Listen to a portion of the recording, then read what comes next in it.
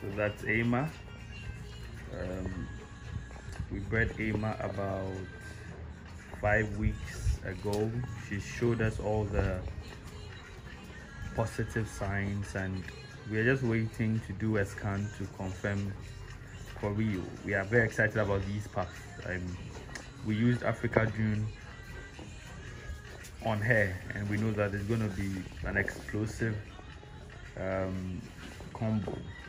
Let's see how it goes. We'll keep you updated once we do the scan to see what's in there.